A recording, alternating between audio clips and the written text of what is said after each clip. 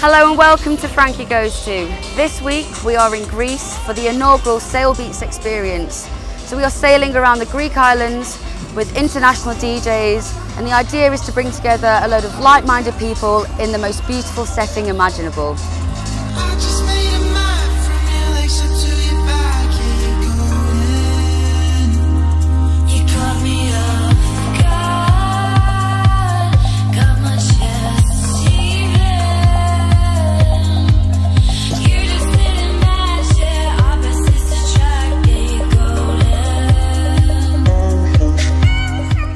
I created Beats Travel from the idea of working in the tourism industry and working for a tour operator for many years, and really saw there was nothing to bridge the gap between music and travel. Yep. They're two completely separate beasts, and the idea originated from Beats Travel wanting to bridge this gap together, almost bringing solo travellers together, the chance to experience festivals, but at the same time art, music, culture, and all in one kind of holiday and trip.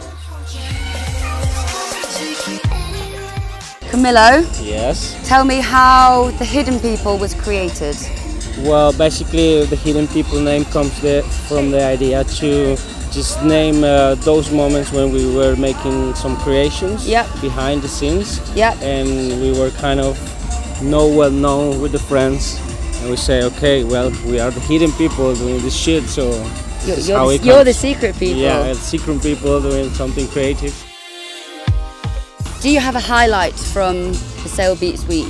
Yeah, highlight of course was the Hidden People party at Far Out Beach, which was completely nice, and the DJ set of Robosonic was amazing. All the people were really happy, so that was the main highlight for the week. So we're here in Greece. It's the most stunning setting.